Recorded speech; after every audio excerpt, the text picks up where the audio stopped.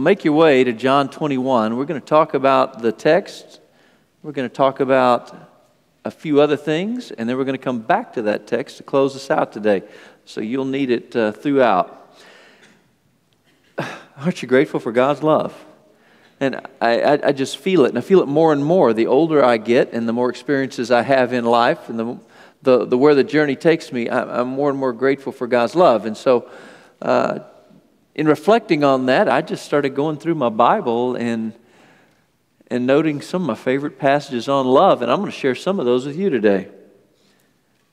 Psalm 103, the Lord is merciful, gracious, slow to anger, abounding in steadfast love. Abounding. Of course, John 3:16, for God so loved the world that He gave His only Son, that whoever believes in Him should not perish but have eternal life. Romans 5:8, God shows His love for us. God always shows His love. God shows His love for us in this. While we were still sinners, not after we got our lives cleaned up, not after we did a lot of religious things, while we were still sinners, Christ died for us. And then the great conclusion to the great 8th chapter of Romans. Who shall separate us from the love of Christ? It seems like a lot of things might. Paul says, shall tribulation, distress, persecution, famine, nakedness, danger, or sword? Then he quotes the Old Testament. For your sake we're being put to death all day long. We're regarded as sheep to be slaughtered. There's so many things so hard in this life, so many obstacles, so many challenges. Will those things separate us from the love of Christ? He says, no. In all these things we are more than conquerors through Him who loved us. More than overcomers through Him who loved us. For I am sure, Paul says, that neither death nor life, nor angels nor rulers, nor things present, nor things to come, nor power, nor height, nor depth, nor anything else in creation shall be able to separate us from the love of God which is in Christ Jesus our Lord. We are safe and secure in the love of God. God loves you. And I don't know what your experience has been this week. I don't know. Some of you gone through some pretty hard things. I know some of your stories this week. You came in battle weary and worn. God loves you. The God that created the universe loves you. And don't ever doubt it. Don't ever stray from it. Don't ever run from the love of God. Neglect the love of God. Forget the love of God. He loves you. Now, as I was pondering that, first thing that popped into my head was an old song. And it is a song with a pretty good question to it. Penetrating first verse. I am satisfied with Jesus is the name of the hymn. Many of you know that. I am satisfied with Jesus. He has done so much for me. He suffered to redeem me. He died to set me free. Then you hit the chorus, I am satisfied, I am satisfied. By the way, don't you hate those repetitive hymns? I am satisfied, I am satisfied, I am satisfied with Jesus. But the question comes to me, as I think of Calvary, is my Master satisfied with me? Oh, I know I can be satisfied with Him. Is He satisfied with me? So you tie those things together. I had to think about it. Well, I can say with confidence, God loves me. I have plenty of evidence of it, plenty of experience of it over a long time walking with Him. But the question comes to me as I think of Calvary, the place where Jesus died on the cross to pay for my sin. Does He know? Is He sure that I really love Him? Would the Lord's testimony about me, about you, be, they love me. I know they love me. John chapter 21. It is one of, the whole chapter dedicated to this. It's one of several incidences following the resurrection of Christ. He's raised from the dead. He appears to His disciples periodically over the next 40 days, the Bible tells us. However, He's not with them constantly. He's not always there. He appears in a moment in divine appointments, sometimes with small groups, sometimes larger groups. At one time, we're told over 500 people at once. But he appears for purpose of special teaching, special encouragement, to do some things that really need to happen to move the ball down the field. And so this is one of those times, John chapter 21. Now, last week, Jimmy talked about the resurrection of Christ, what it means to us, what it means for us, the victory of a risen Savior. John chapter 20 concludes with that last verse where, and we have been saying this from the first week of the series and several times in between. John says, okay, so man, Jesus raised from the dead. He died on the cross, paid for our sin. Now he's raised from the dead. And he says, here's the whole reason I wrote this book. These things are written that you may believe that Jesus is the Christ, the Son of God. And believing, you might have life in his name. Believe, believe, believe. Again, over almost 100 times, Jesus, in John's gospel, we find the word believe. That's the reason this book exists.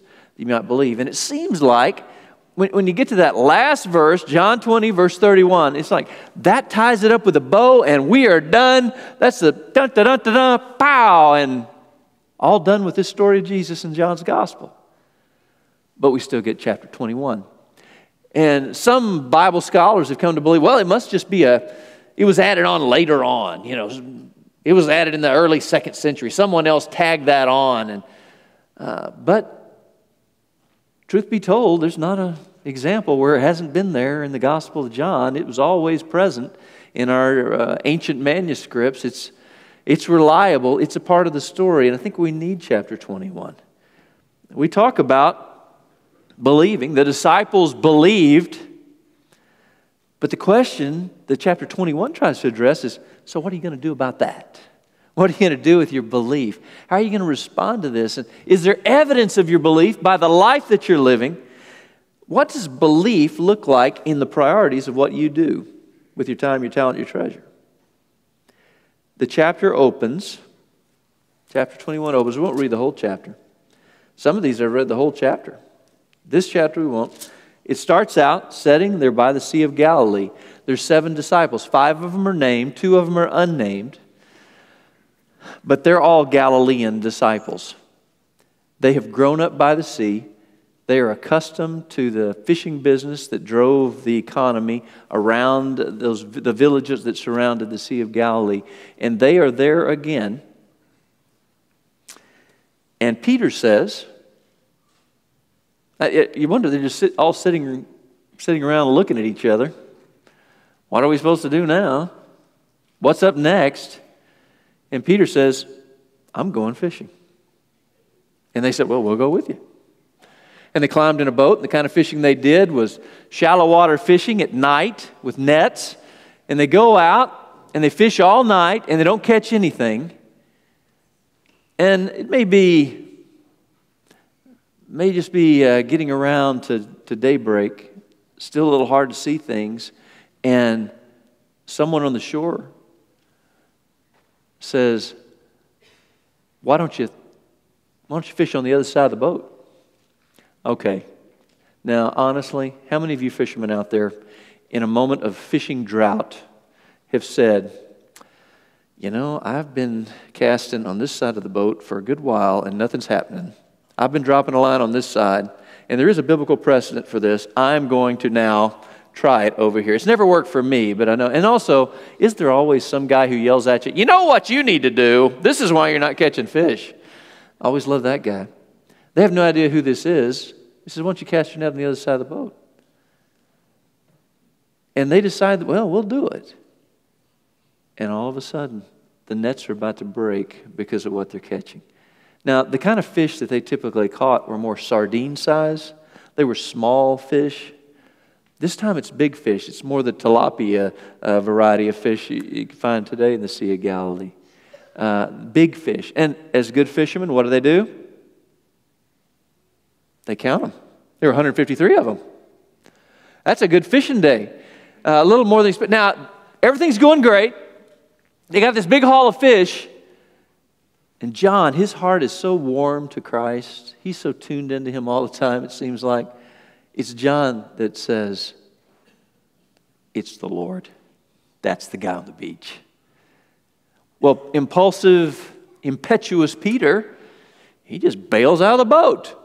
He swims to shore, and they all come in, they pull in their fish, and Jesus already has a fire going, and he's already cooked breakfast for them, and has everything, because you know what? Jesus has fed them before, and he's going to feed them again. And then he spends a little one-on-one time with Peter, and I want to start in verse 15. Here's what God's word says, John 21, verse 15. When they'd finished breakfast, Jesus said to Simon Peter, Simon, son of John, do you love me more than these? He said to him, Yes, Lord, you know that I love you. And he said to him, Feed my lambs. He said to him a second time, Simon, son of John, do you love me? He said to him, Yes, Lord, you know that I love you. And he said to him, Tend my sheep. He said to him a third time, Simon, son of John. A very formal way to address someone so close. Do you love me? Now Peter was grieved because he said to him a third time, Do you love me? And he said to him, Lord, you know everything. You know that I love you. And Jesus said to him, Feed my sheep. And then Jesus says, Truly, truly, I say to you, when you were young, you used to dress yourself and walk wherever you wanted, but when you're old, you'll stretch out your hands, and another will dress you and carry you where you do not want to go. He said this to show what kind of death he was to glorify God. And after saying this, he said to him, Follow me. Peter turned and saw the disciple whom Jesus loved. Now, we've learned through the Gospel of John, he's talking about John. That's how John refers to himself in his own story of Jesus. He saw the disciple whom Jesus loved following them, the one who also leaned back against him during the supper and said, Lord, who is it that's going to betray you? When Peter saw him, he said to Jesus, Lord, what about this man? Aren't we always worried about what's going to happen to everybody else? Deflecting when things are hot for us. And what about that guy? I'm better than him. Where does he fall in the scheme of things? And Jesus said to him, If it is my will that he remain until I come, what's that to you? You follow me. So the saying spread abroad among the brothers that this disciple was not to die. Yet Jesus did not say to him that he would not die, but if it is my will that he remain until I come, what is that to you? This is the disciple who is bearing witness about these things, who has written these things, and we know that his testimony is true. Now, there were also, this is a good summary statement, now there are also many other things Jesus did. Were every one of them to be written, I suppose that the world itself could not contain the books that would be written. Oh, there's so much more. But, as he finished the last chapter, these things are written that you may believe that Jesus is the Christ, the Son of God, and believing you might have life in his name. And that is why this book exists. Now, in this book, Peter has been fed again. Jesus has fed him before, miraculously, at the feeding of the 5,000, miraculously, feeding of the 4,000.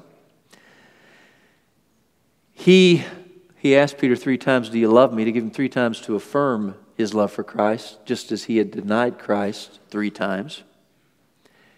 And, man, that part of this story, this is such an uncomfortable, awkward. We tend to avoid uncomfortable and awkward conversations. Jesus jumps into awkward and uncomfortable with both feet. And how uncomfortable this was for Peter, knowing his denial. But this is the grace of God. Some of you say, I've just messed up too much. I've fallen too far. I've drifted. I've made such dumb mistakes.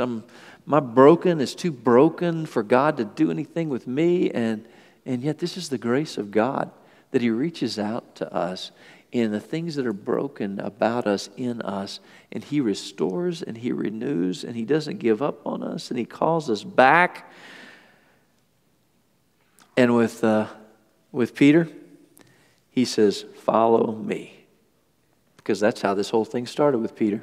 When he called him originally, he said, follow me. And he dropped everything and followed him. Now, at the end of Jesus' public ministry, he's again, follow me. Just follow me. Because I have a mission for you, and it's a mission of making disciples. Jesus has this uncomfortable conversation. asking Peter 3 times to affirm his love. And I think about why Peter gets so much press in chapter 21. Because Peter denies Jesus 3 times. But he told Jesus in the upper room, I'll never deny you. And it says, and the rest of the disciples said the same. With the arrest in the Garden of Gethsemane, we have this story that, man, Peter ran, and so did the rest of the disciples. We have this story. Peter says, I'm going fishing. And the rest said, well, we'll go with you. Because whatever Peter's doing, the rest are going to follow. His leadership is so strong. Jesus has to nail him down in his commitments. He has to get him focused. He has to make sure he can lead well in the days to come, these other believers, because they're going to watch him, they're going to listen to him, they're going to follow him.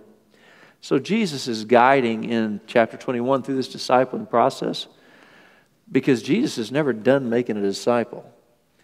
And there are things he wants to build into Peter, things he wants to build into me, things he wants to build into you until he comes again or I go to meet him.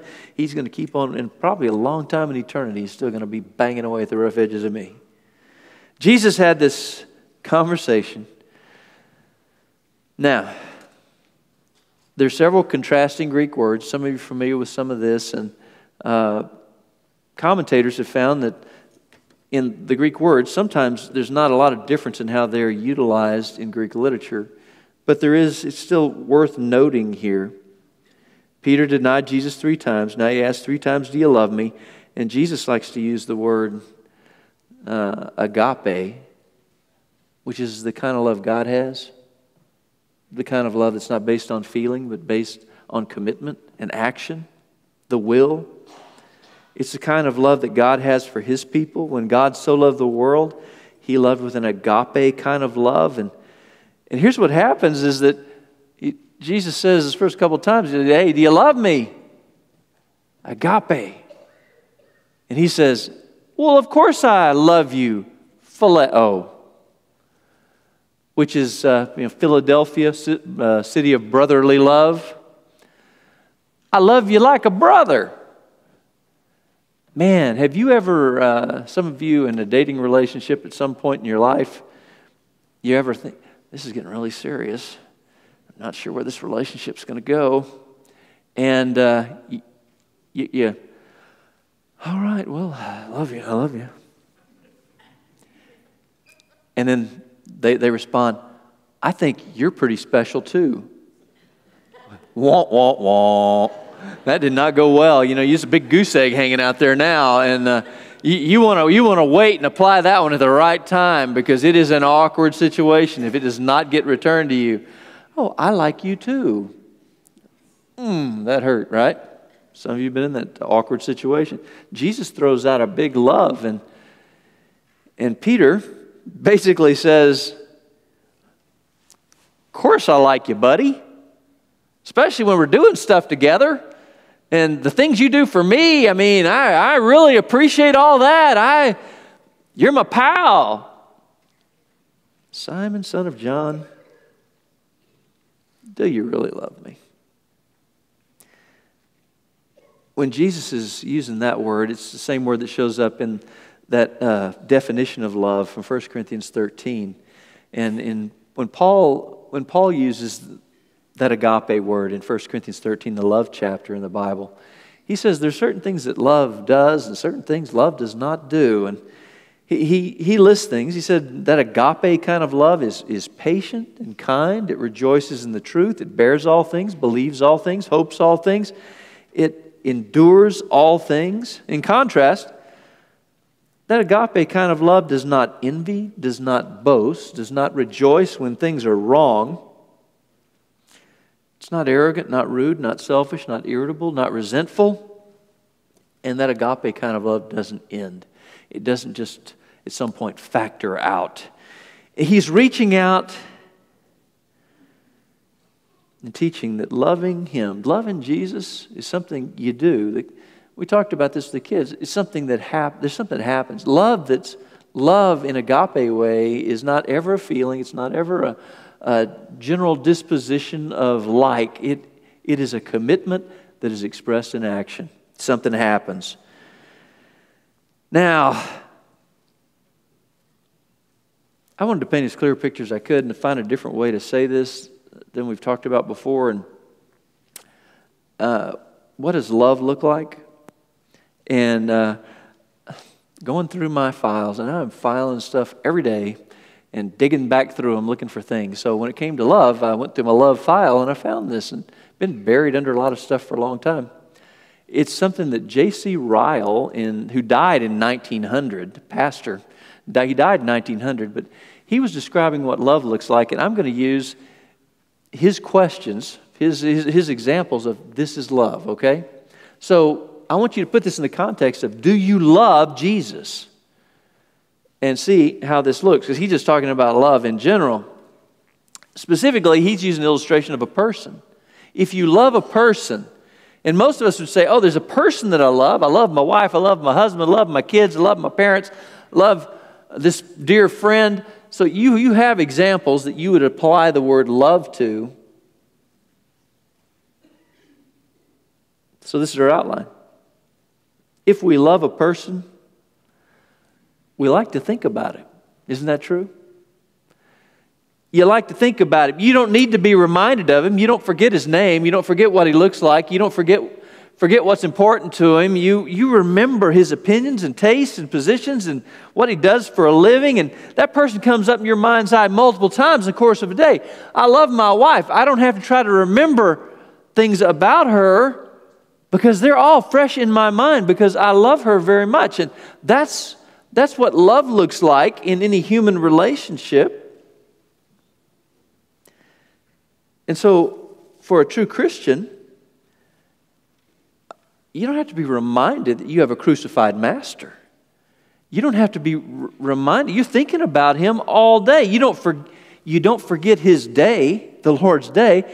You don't forget his cause, the gospel. You don't forget his people, the church, not for a season, not for a day. The true Christian, Jesus is going to pop up in your thoughts every day and throughout the day. Because one simple reason. You love Jesus. That's what love looks like. You see this in other relationships. It ought to be that with Jesus. If we love a person, don't you like to hear about him? I was back from a conversation a few weeks ago, and somebody mentioned somebody that's a dear friend of mine, and I just inserted myself into the conversation. How's he doing? I haven't talked to him in a long time. What's going on in his life? Is he still here? To catch me up on this person that I just hadn't caught anything in a while about him. When we hear about someone, what they've said, what they're doing, what their plans are, you're interested in that. For a Christian, a follower of Jesus Christ who loves Jesus, don't you want to hear about Jesus? Ryle, in his ministry, he's bouncing across what is now Great Britain with his ministry.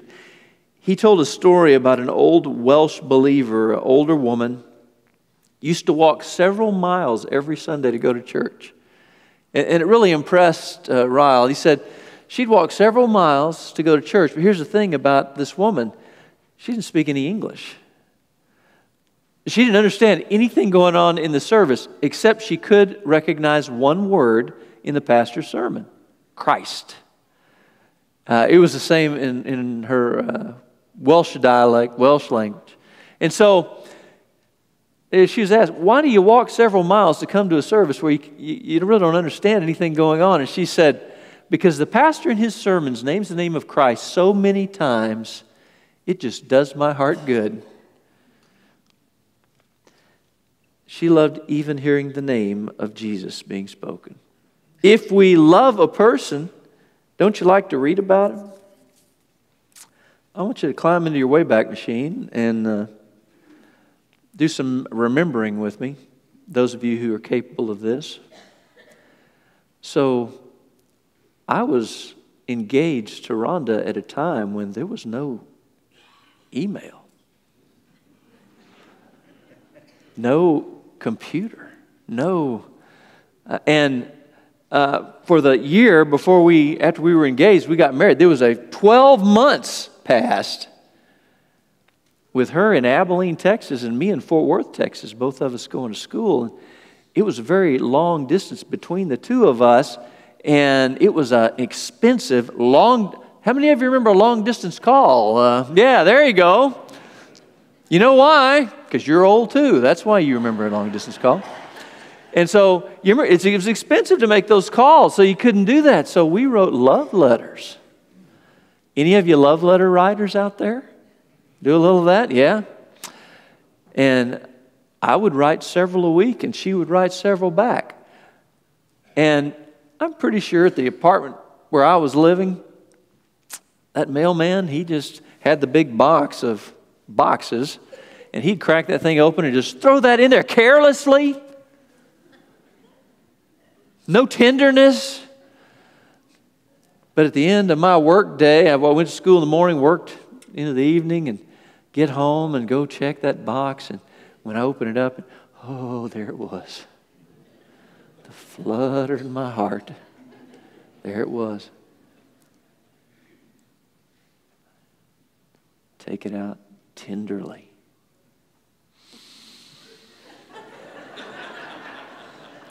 Rhonda put a drop of her perfume on those letters.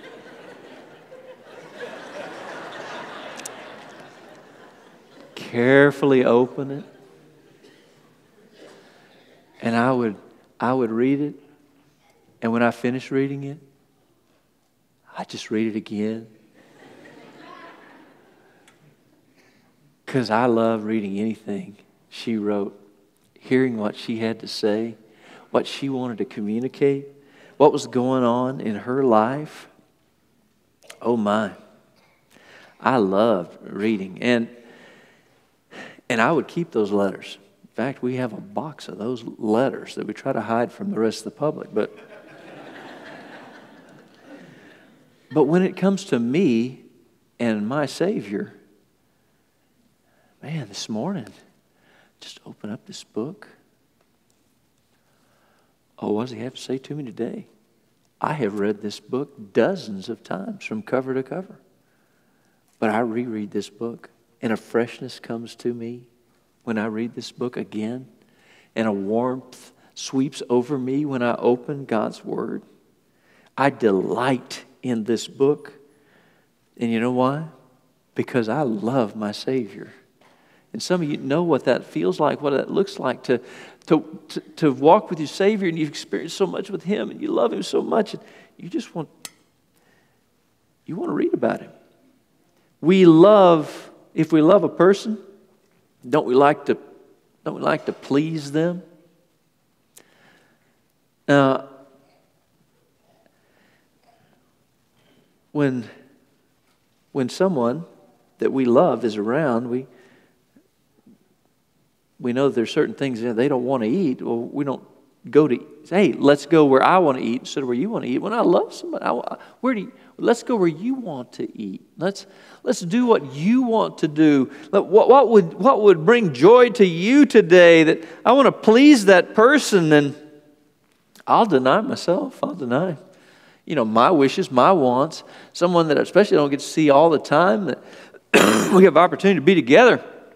Man, I'll give up my natural inclinations to do what brings them pleasure. Folks come in from out of town, you want to do it that way. Well, listen, a true Christian, is going to work hard at trying to please Jesus, because I know things that He dislikes. I don't want to do the things that He dislikes. I know the things that He's inclined toward, the things that bring Him pleasure, and I want to be a part of the things that bring Him pleasure. The things that He delights in, I want to delight in. I want to follow after. And when He asks things of me, if I love Him, should His commandments be burdensome to me? No, it ought to be a delight to me. I ought to find joy in doing what He asks me to do. And His yoke is easy and His burden is light. And the reason for that, when I even give up my own preferences of what, when, and where, is because I love Him. Because He loved me first. If we love a person, don't we like his friends? Man, I have this pastor friend. We have known each other since college days. And he called me up one day and said, "Hey, Chad, I'm trying to get together a group of pastors. We all pastor kind of the same type of church, older churches, seeking to take a next step all the time and scattered around the state of Texas." And he's a pretty good networker, and I'm not heavily a networker. And he said, "We're getting together for this retreat, and we'd love for you to come." The only person I knew out of this group of a dozen pastors was this guy. And I'm basically an introvert at the core of who I am. I think, oh man, I hate pastors. My own free will, I wouldn't spend time with pastors. But I'm going to give this a whirl. And you know what? I got there, and here's what I found. These guys were all friends with the guy I was friends with. And the jump between how he was and how they were was a pretty short jump. And because we shared a lot in common, it's like we'd known each other our whole lives, because the friends he'd picked out there, well, we had just a whole lot in common already from the day we started our relationship. And now, I have a relationship with those guys. When I'm not with him, I'm in touch with them, and we're spending time together, and we're resourcing one another, encouraging one another. Because, see, his friends turned out to be kind of people that be really good friends for me too. And they loved the person that I love, this guy and this other pastor, and that was plenty of introduction. True Christians, true followers of Jesus Christ. Well, Jesus' friends are my friends. When I find another believer, we share in common the most precious thing that any relationship can be built upon. And we're a part of the same body, the same family, the same army, heading to the same eternal home. That's just a whole lot to share in common with someone, and that makes them not so much a stranger as family. And I have an affection for believers wherever I find believers. And when I gather together with you, we have all kinds of different backgrounds. We're different ages. We're different cultures. There's lots of things that are different about us. When we get together, I love getting together at church. I love getting together in a small group, in a large group with other believers, because we share in common Jesus that we love, the one we love. If we love a person, we're a little jealous about his name and honor too, aren't we? I mean, if you have a friend and somebody says bad things about them, you rise to their defense. They can't say things about them. That's your friend. That's someone special. You will guard their reputation. You want to guard their good name. And a true Christian has a godly jealousy for anyone who would seek to disparaging things about our Master's word, about His name, about His church, about His day. And we're sensitive to any dishonor brought upon Him. And I'm not going to hold my peace on that. I'm not going to let that go unchallenged when someone challenges my Lord. I want to do it in love and with grace, but I want to stand up for Christ wherever I am and wherever I am, because I love Him. If we love a person, don't we like to talk to them? Don't you like to tell them your thoughts, pour out your heart? I have a friend that, one of my pastor friends, again, we go way back in time, and he's pastoring church far enough away we can't get together often. But oh man, even if it's a phone call, but we will work out times to drive and meet somewhere or find something we can go and do together. And it's like we were together yesterday. And I love to, it just energizes me when my phone rings and I pull out my cell phone, it's him on caller ID. You have people like that? You have people on caller ID, you go, ooh, man.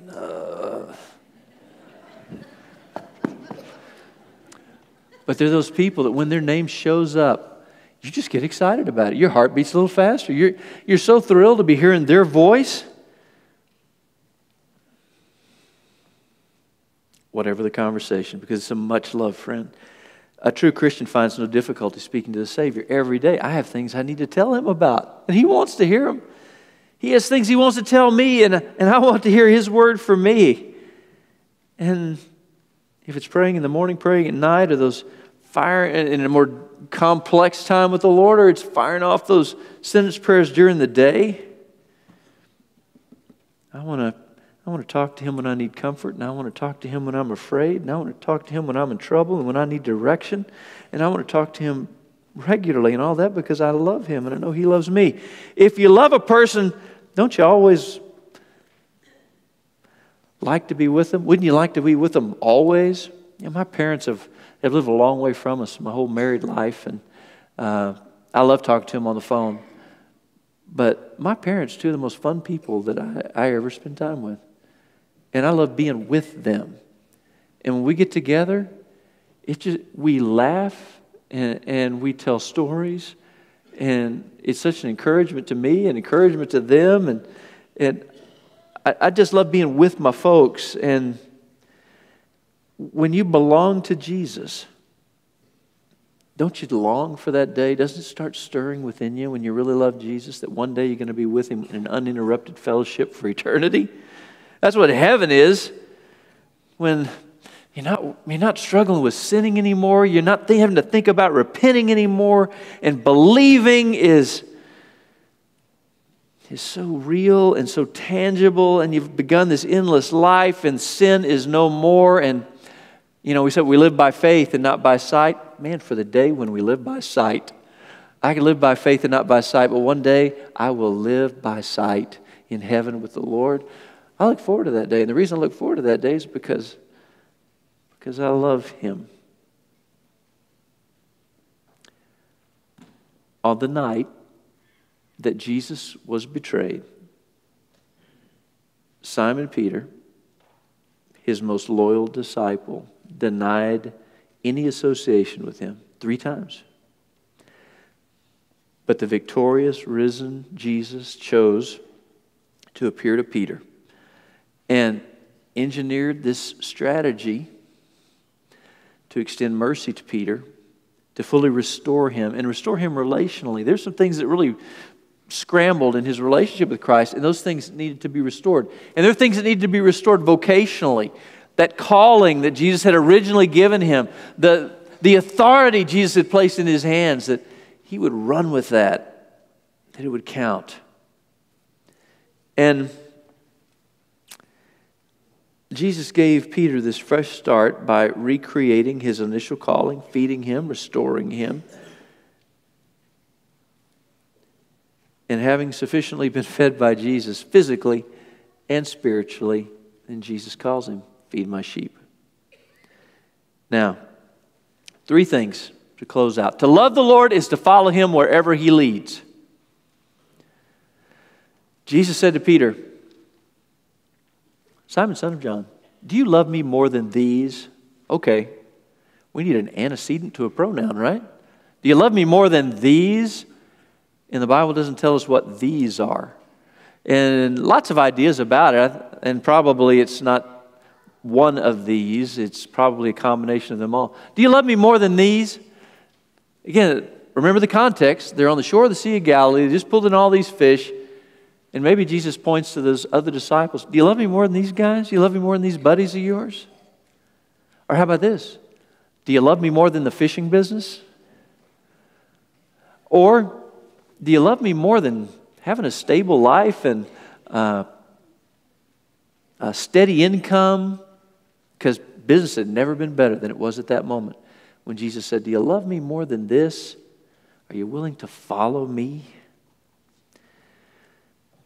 Verse 19, Jesus used his favorite way to invite disciples. Follow me. He repeated that a little later on. Follow me.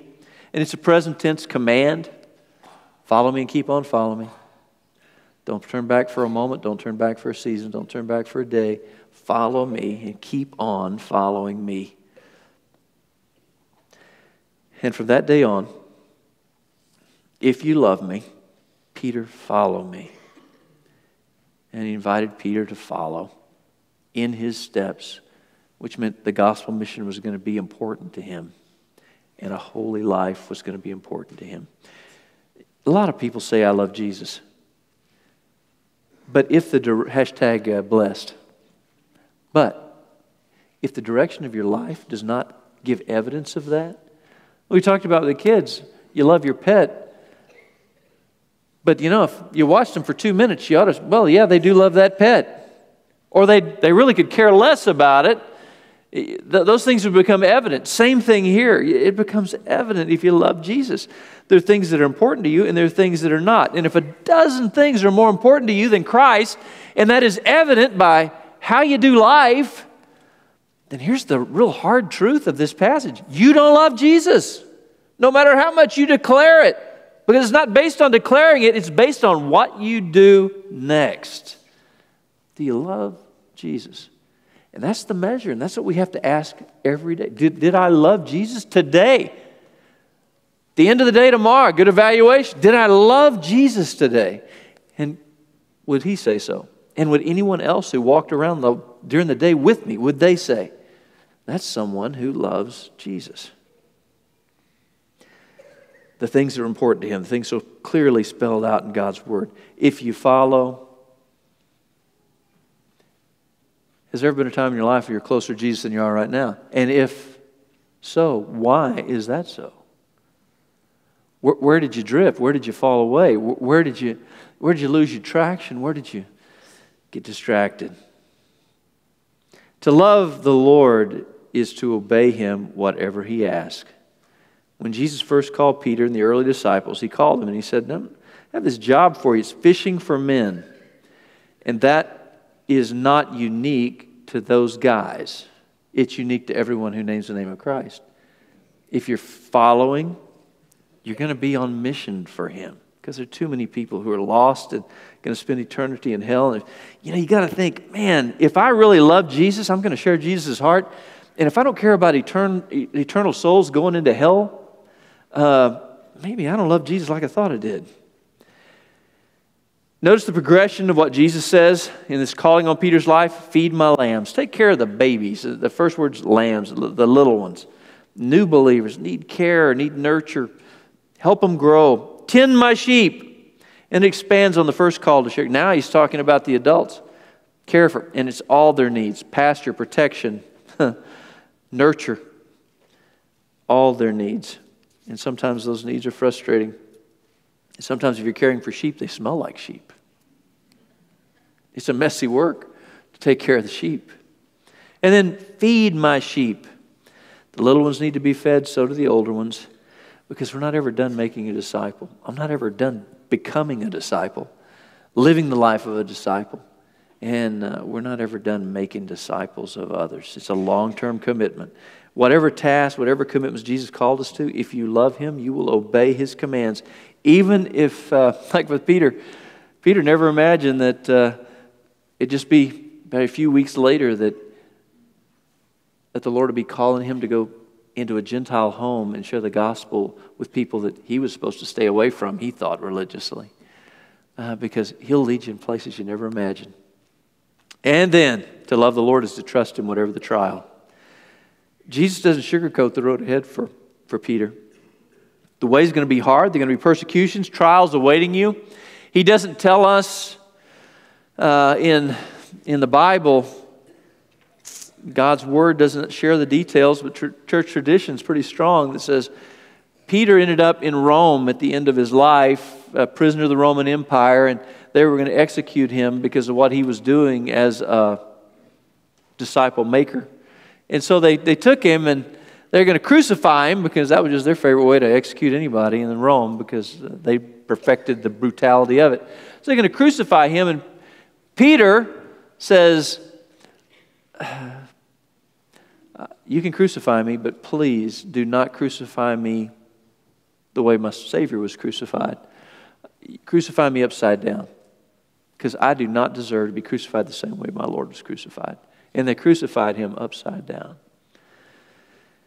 Life's hard, and for some of you, life is hard just now. And you begin to waver, and you say, well, does God still love me? Has he forgotten me? Has he... And you know what? He never promised that life be problem-free if you're one of His followers. He never promised that you wouldn't struggle with illness, or you wouldn't struggle with relationship difficulties. You wouldn't struggle with grief and loss, because those things are a part of living in a broken world. But this is the message for us, as it was for Peter. He doesn't sugarcoat those things, but he promises us He'll be with us, and that God settles His accounts, and some of those in eternity, but He settles the accounts. And we know that this life is short compared to eternity. Peter was teaching not long before that day in Jerusalem, what a day in Rome when he would be executed. And he said to believers, "Beloved, do not be surprised at the fiery trial when it comes upon you to test you, as though something strange were happening to you." You ever feel that? Man, life's difficult. What's up with this? What a weird thing. Don't act like it's something strange that's happening to you. But rejoice insofar as you share Christ's sufferings, that you may also rejoice and be glad when His glory is revealed. If anyone suffers as a Christian, let him not be ashamed, but let him glorify God in that name. When you love Jesus and you know He loves you, even when it's hard and the road is difficult, you can trust Him. And here's why: because He loves you.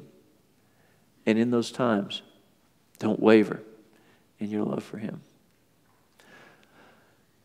Do you love Jesus? Let's answer that really well.